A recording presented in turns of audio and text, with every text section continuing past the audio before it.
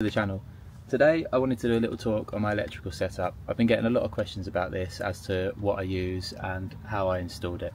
So without further ado, we're going to get into the video now. So the way I'm going to organise this video is I'm going to start from the battery in the main van itself, and then I'm going to work my way back through to the leisure batteries and onwards from those. I'll put timestamps down below if there's something specific you're looking for that you want to know how to do or how I did it. So yeah, let me take you around to the front of the van and we'll go from the auxiliary battery and work our way back to start with. So this is the auxiliary battery located under the driver's seat in a 2014 MK8 Transit van. What I've done is I've connected the positive from the batteries in the back to the positive on here, and the negative has gone onto the negative side of the battery. That's pretty self-explanatory. I'm sure you all already know that, but I was going to show you this whole install. So in my opinion, one of the most important things to install when you're doing electrical setup for a van is an isolation switch. This one here actually separates my system from the original auxiliary system in the van. The reason I've done that is for two reasons. One, if I ever want to work on the batteries in the back, I know that they're safely isolated from power. And number two, I have a variable split relay in the back, and sometimes if the voltage in the battery is above 12.6 it remains open, meaning power comes both ways. So it's a dual flow one, so power comes from the aux battery to the leisure batteries and from the leisure battery to the aux battery. So if I'm going to start this van, the last thing I want to do is actually draw power from my leisure batteries to start the van with. So before I start the van, every single time I will isolate these batteries, meaning that it's only the auxiliary battery providing power to the alternator to get the van started. So coming in from the aux battery, I have 25mm cable, 100 amp fuse, and that runs directly into the VSR. As you can see, the VSR is still open at the moment with the van off. So as I was explaining a second ago, this remains open until the voltage drops below 12.6. So that cable then comes out of the VSR into a 100 amp fuse and back in out of sight. So the VSR I've gone for, it cuts in at 13.3 volts and cuts out at 12.8 volts. Not 12.6 like I've been saying, so yeah, 12.8 that one. A very important point to make about the VSRs: if your vehicle has a smart alternator, you can't use a VSR because it gives out variable voltages, so it just won't work. What you'll actually need to use is a DC to DC charger. I will do a separate video on that. That's not what I've used in here because I don't have a smart alternator. So let's continue with what I've done in here.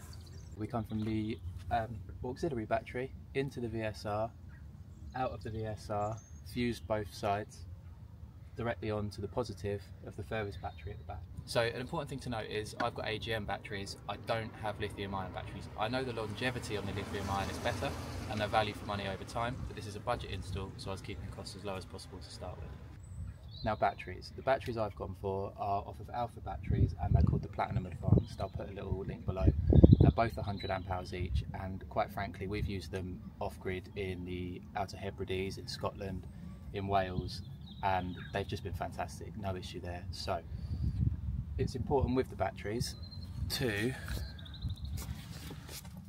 make sure they're vented, because they come with this little vent hole here, to make sure you vent them to the outside. As you can see, I've done both of them. I vented that to the outside as well, just to prevent any gases from coming in. The way I've connected the batteries together is with 35mm cable, and I've gone positive to positive, central on both, and then the negative from the negative. Now I've earthed that with 25mm cable, and that's got a really good grounding point in behind here, so I know that these batteries are very well earthed. Now it's important to get an even draw off of all batteries, so everything that charges batteries I always run into one, and everything that draws from batteries I always run out of the other one. So in this first battery we've got the VSR, which obviously gives us power from the alternator. We've got the solar,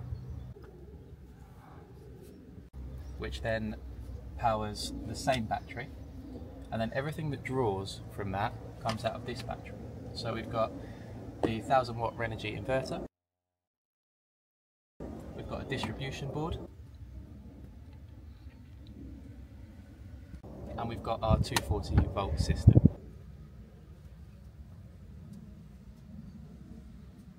We move on to the main distribution board. So we've got a 16mm cable coming off of our distribution battery. That then runs up, out into a 50 amp fuse, and this is our main 12-way distribution board, which means you can put 12 different appliances onto it. All of the positives run off of the positives, and the negatives come down below from the negatives, and this is very well earthed as well. This has its own earthing point. So in order of appliances in this particular setup, I've got the ceiling fan running in number 1, number 2 is the diesel heater, number 3 we have all the spotlights in the main van itself, number 4 is our LED light setup and USB sockets, number 5 is our fridge, and number 6 is the water pump. I forgot about number 7. Number 7 is the spotlights in the garage, and then negatives all run off of the negative bars. So each one of the switches from down below runs up to this switchboard up here. So there's 2 poles of isolation. This is fused, and it's fused down below as well. So these switches here correlate to the wiring at the bottom. So the spotlights are run by a dimmable switch here, on, off. Nothing much to note. I've got 4 in the van, they're 1.5 watts each, and that's plenty for this medium wheelbase Transit. So the fridge I've gone for, it's not a compressor fridge, but that doesn't bother me at all. This has been perfectly adequate. It's a Halfords 25 litre or 24 litre cool box fridge, but we've never had an issue with it. It keeps everything lovely and cold. I believe it's only 40 watts as well, so it doesn't draw too much power, and it comes with its own cabling, so you can just connect that up to your fuse board in the back. This is the Extractor fan.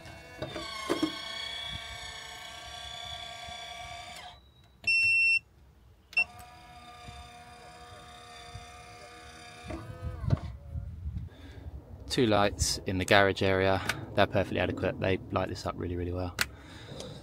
I need to apologise, the mic's not been connected the whole time, so that's back up and running now.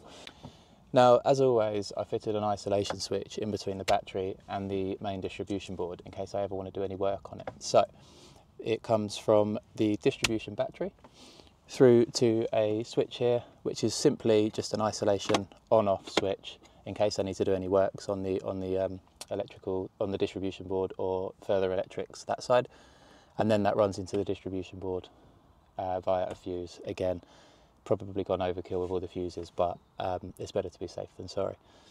On top of the distribution board, coming out of the what I'm going to call the distribution battery, is a 1000 watt Renogy inverter. Now you can go bigger if you want, but I just found that price wise this was good. It limits what you bring. I find if you have a 2000 or 3000 watt inverter, you tend to just bring a load of things that you don't need, hair dryers and stuff like that. They drain the battery very quickly, and they're just unnecessary.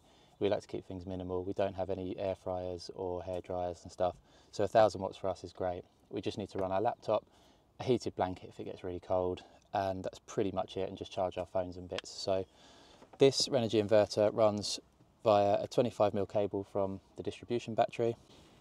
So 25mm cable up, 150 amp fuse up into the inverter itself, and then the negative runs to the negative on the other battery, just to give it an even draw. Out of the top of the inverter, this is the plug for the 240 volt system. We've also got a remote cable here which goes into the main van itself, so I can switch the inverter on and off from in there. I have to apologise about the state of this fan. We've been staying in it an awful lot lately, and it gets cleaned, but it could be getting cleaned before I film, so I apologise about that. But what we've got in here is the on-off switch for the inverter, so I can control that from in here, and we've got a 240 outlet plug which has got 2 sockets and a USB and a USB-C, which is really handy. USB-Cs are the future, so make sure you install some USB-Cs in the van.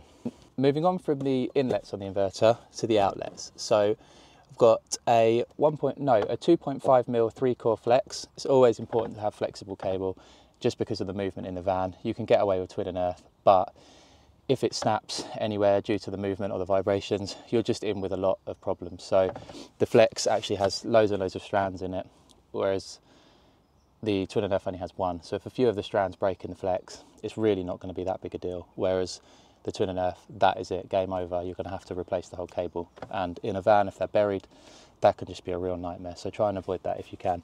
So coming out of the top of the inverter, we've got a plug with a 2.5mm twin and earth. That then runs into this 2-way controller, which goes number 1 for the inverter. So if I want to power the 240 system off of the inverter, I switch it to number 1. 0 is the whole thing is off, doesn't work at all, which is good. It's another way of isolating everything, which, as you know, I'm a huge fan of. And number two, that is for your mains hookup.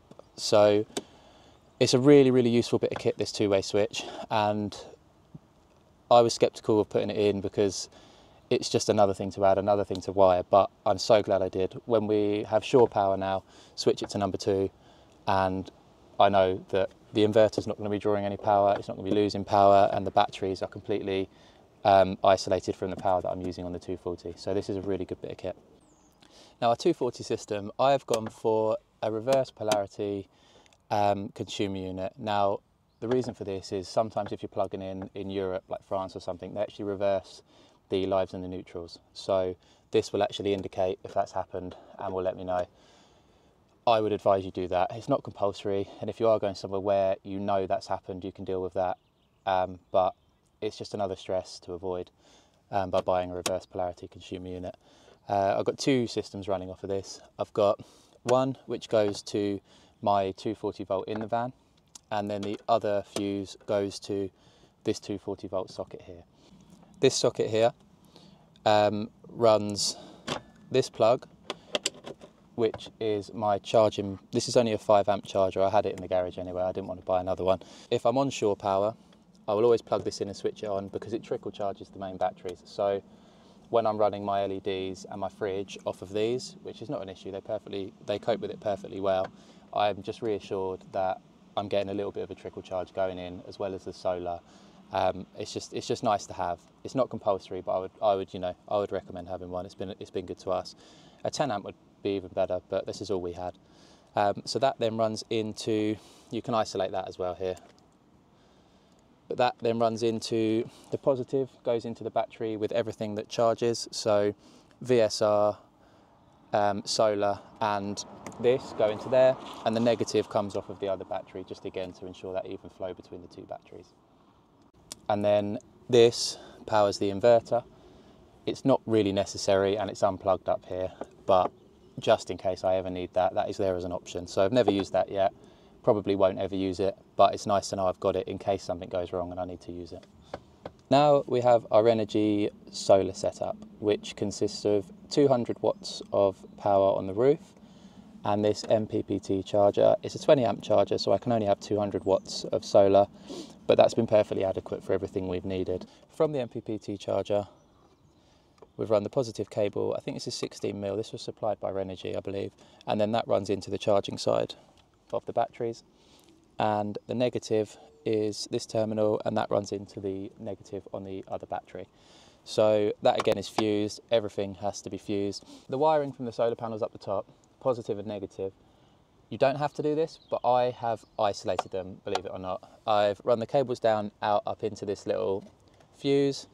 I picked this up on eBay for about 12 quid, I think. But what that means is I can work on the solar if I need to, as every time there's UV rays and sunlight, they will be generating power.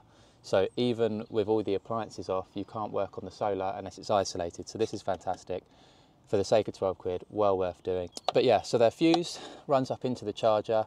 It gives you a nice little readout if our camera lady will come over. So we've got 13.8 volts of solar at the moment from this Renogy unit.